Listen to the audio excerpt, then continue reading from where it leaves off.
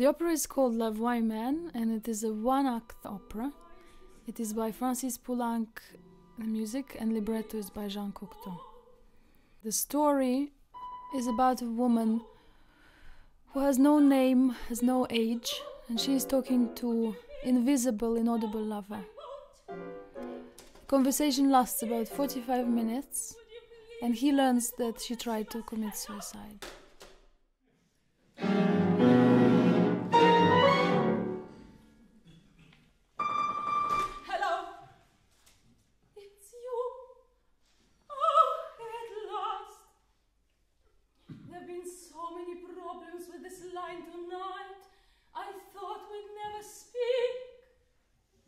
It doesn't help that the Paris communication system, the telephone, is very poor in the beginning of the 20th century, and the line is being cut, constantly interrupted by different people, the operator, which make her desperate and which make her heartache unbearable.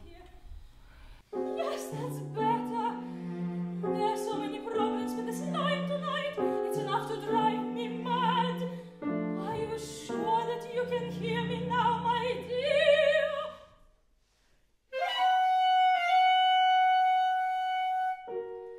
I can see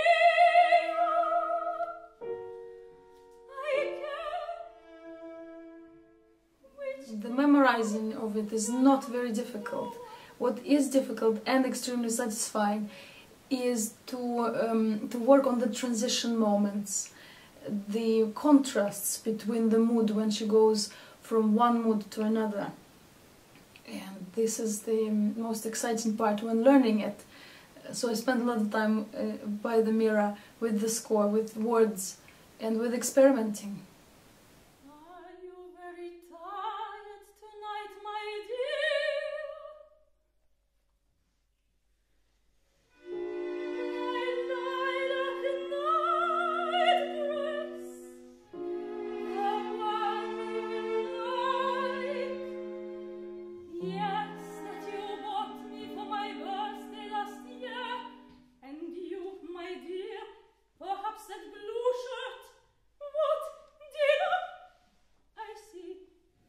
Well, the Poulenc is really an extraordinary piece to work on as a conductor, as an orchestra, as a musician. I don't really know of any piece quite like it. On its surface, it seems to be a monologue for a soprano accompanied by an orchestra, but it's really much more than that. It's really a conversation. You don't hear the other voice except in the music of the orchestra, which I think, once you think about the piece a little bit, really clearly states what's going on the other end of the line. Without your nourishment, and then start to fade away, this telephone then might become an instrument of torture, unable to bring respite or hope, but only anguish.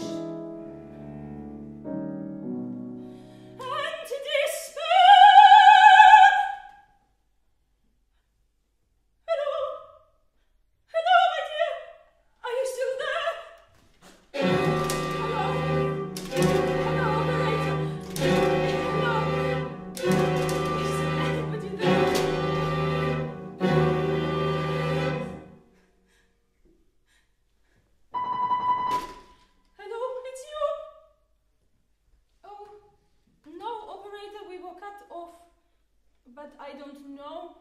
Wait a moment. Yes, I know it. 37572. I will. It's busy. He must be trying to call me back. Thank you. It needs a lot of courage to bring it out onto the audience honestly, to be completely sincere to all the emotions and feelings, and just to trust that the more simple, the more honest you are, the brave you are with your decisions, the audience would be touched, and this is what is the most rewarding thing for me as an artist.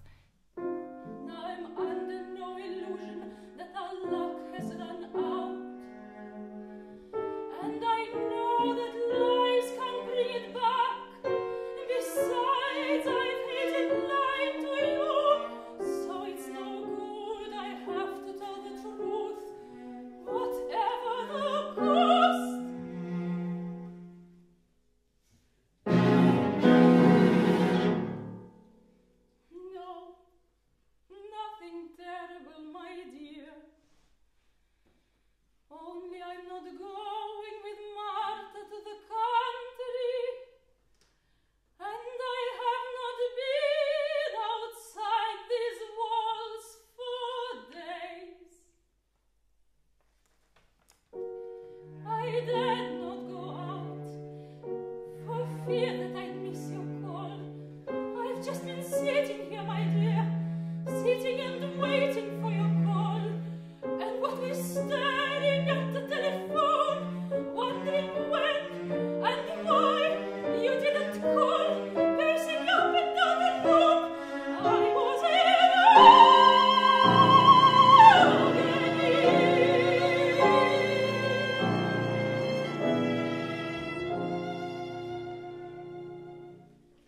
It really, I think, more than being about a pathetic woman who is so hung up on this one man in her life, or about a very weak and callous other human being whom we never meet.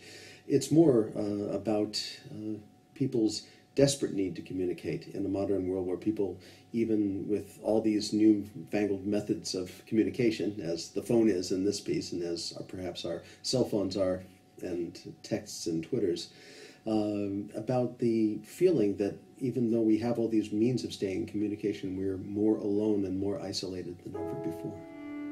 I wanted so much to come over, if just to stand under your window, just to stand there. Under your window, just to be near you. For me, it was very important that the person who played the part had this quality of very strong inner life. And it's a sort of quality that I personally always associate with Russian actors. So it was interesting to work with Ilona, because Ilona absolutely has that, as well as obviously extremely beautiful voice, has this quality that I think of that the great Russian actors have, you know, which is this very private inner world, which is a riveting quality when you're sitting in an audience. So you watch it and you become interested not just in the storyline, but in the feelings and the deep ideas that this person is experiencing. Oh no, no, I couldn't eat. I simply couldn't. I have not been well. When I said I took a pill last night to help me to sleep, well, when that didn't seem to work, I thought I'd take more than one. Then I thought I'd take them all, and I would sleep at last without nightmares. I'd sleep forever.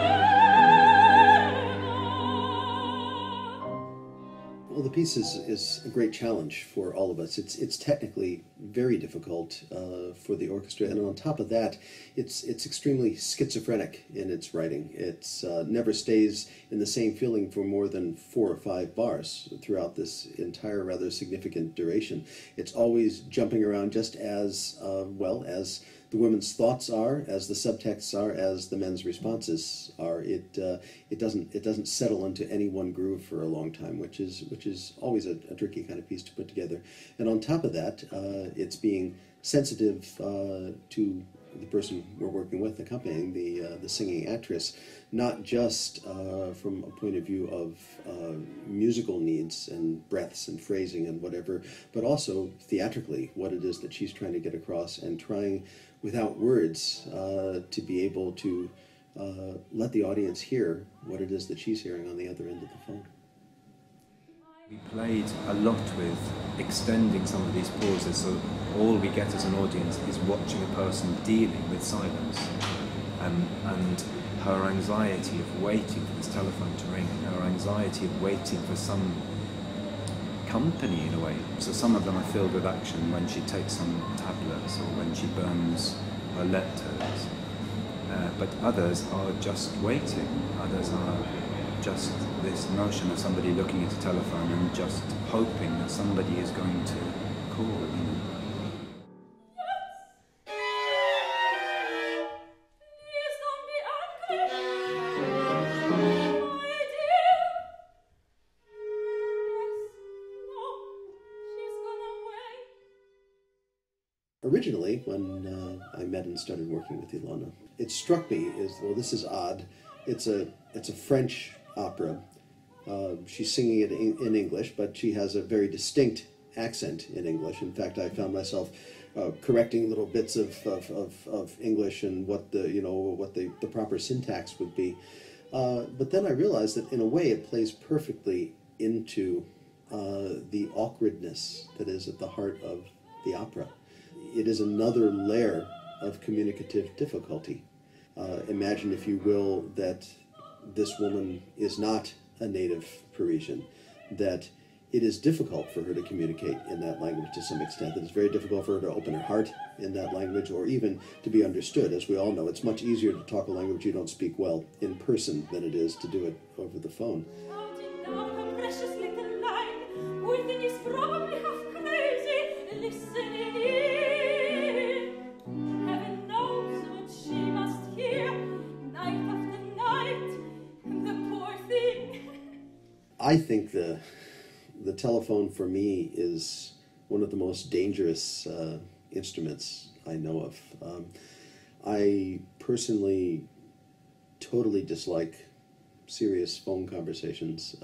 I think that it is so very hard to talk to somebody and tell them what's in your heart and be able to sense what's in theirs in this disconnected way of voices.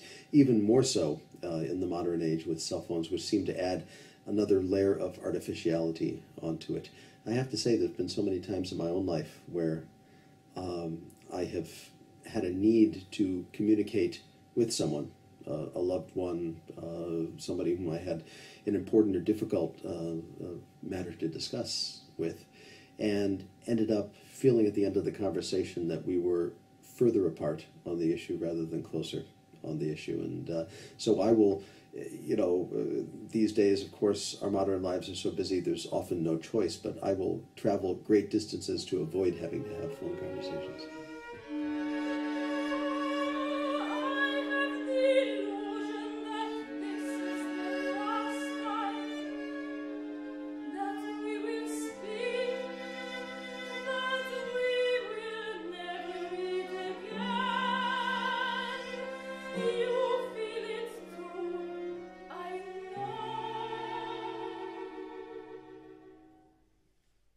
In a sense, it is quite healing to experience something like that, to try to understand where it all can end and get out of it and not to be her.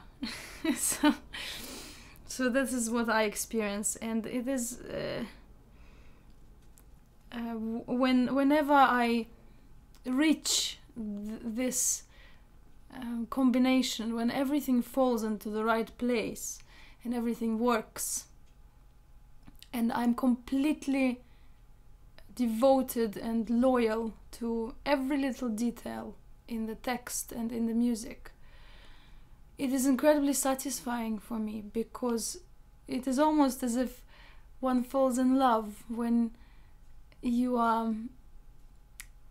when you feel as if the time has stopped, or the time is a slow motion and the world around you continues spinning, but you are in this moment.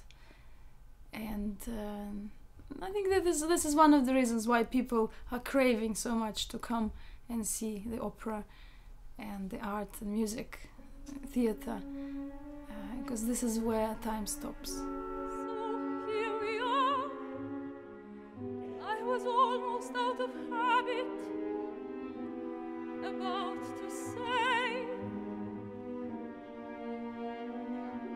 I'll see you soon, my dear. Yes, I will.